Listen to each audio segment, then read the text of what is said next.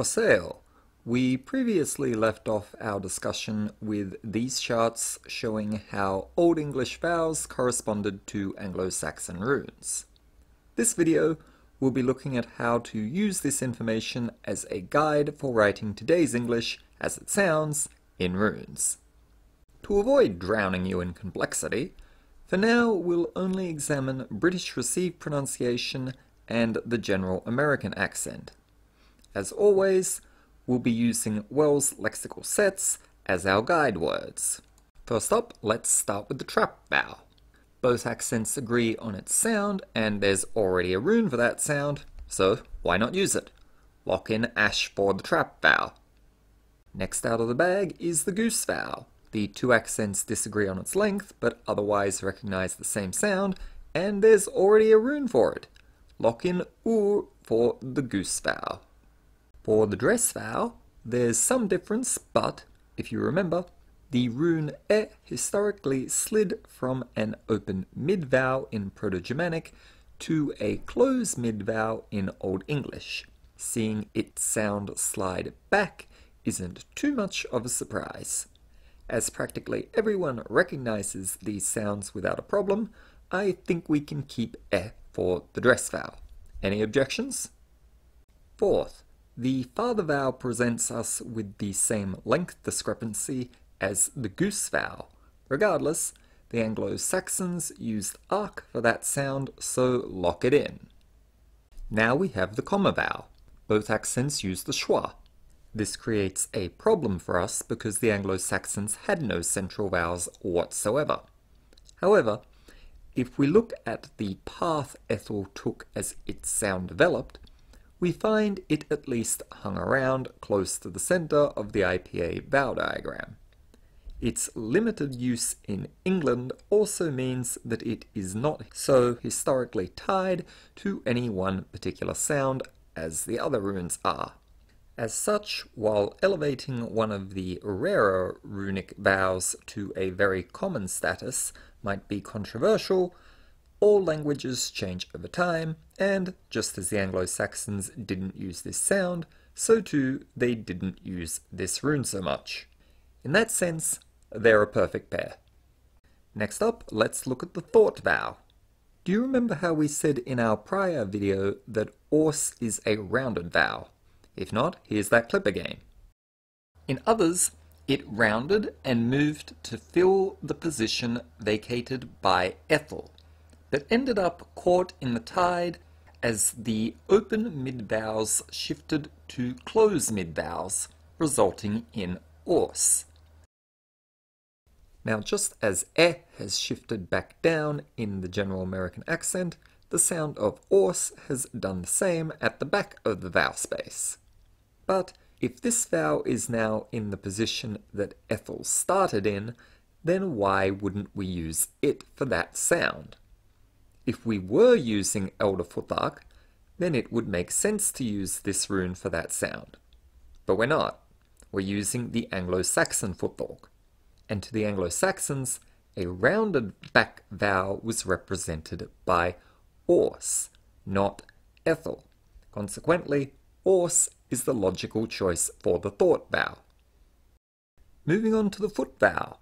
Many of you will know that it historically branched from the goose vowel. Even their respective spellings in Latin script indicate that. Both British RP and General American say it the same way, so let's expand the realm of ur to cover that sound too. At this point, I want to raise the problem of the three lexical sets present in the upper left quadrant of the diagram. That is, the kit, fleece, and happy vowels. Those of you who have seen this channel's earliest videos will know that we previously took the approach of ignoring the happy vowel. Although that would seem to work, it renders void a distinction which in some accents becomes important. Consequently, we've rethought our approach. Do you remember how, in our video on Old English phonology, we said this? Having become squished between 4 other runes, it needed to escape. This sound later became known as unstable I. Significantly for our purposes, at one stage, in certain parts, it made the E sound, which is today used by many English speakers as the fleece vowel. In light of that, using EO for today's fleece vowel is a fully justifiable development. Well done to American futhorc for working that one out before anyone else. Meanwhile, just as the dress and thought vowels have become more open, thus shifting their runes down the vowel space, it's reasonable to suppose that the rune is should have taken the same path. Therefore, the rational solution is to use it for the kit vowel. At this point, we need to make one small exception. As we mentioned in the Old English video, the diphthong used in the word near has historically been represented by the rune er. Following the trend as Old English developed into Middle English, it migrated up the vowel space while remaining a diphthong. It is important to retain that rune for the non-rhotic diphthong ear because in some dialects it's used in words like vehement and vehicle, where nobody uses a rhotic vowel. Additionally, for dialects which distinguish the word Sirius from the star constellation Sirius, using this rune conveys the distinction. Given that even in some American accents this diphthong remains in use, it is important for it to remain written with this rune because writing it any other way would increase confusion across dialects. If your dialect does not have this diphthong, we'll elaborate upon when and why you might still want to use it in an upcoming video. Now for a more radical change.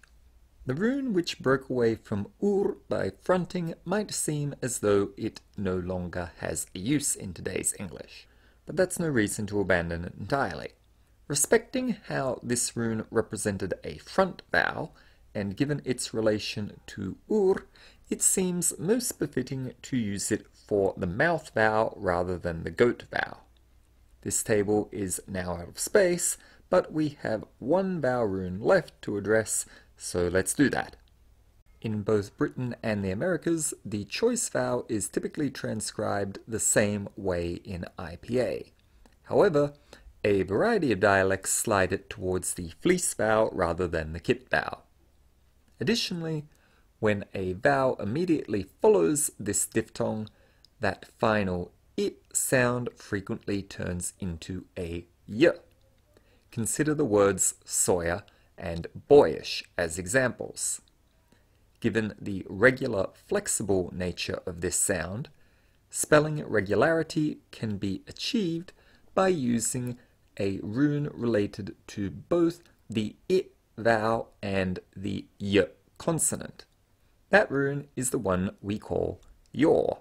You may remember that we also used it for yods in the consonant video. Again, that is because yods can make either sound in different dialects. So, how can you know when to use yeah and when to use yaw? Ask yourself, does the y sound occur at the start of a root word? For example, disunity would use yeah because the root word is unity. But whenever the y sound is not at the start of a root word, then use yaw.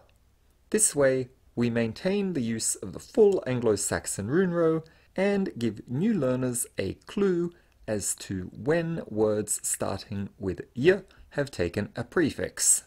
This same logic can be applied to the face vowel, which typically begins in the mid-front range around the dress vowel. The price vowel is a bit trickier because it usually begins around where the mouth diphthong does.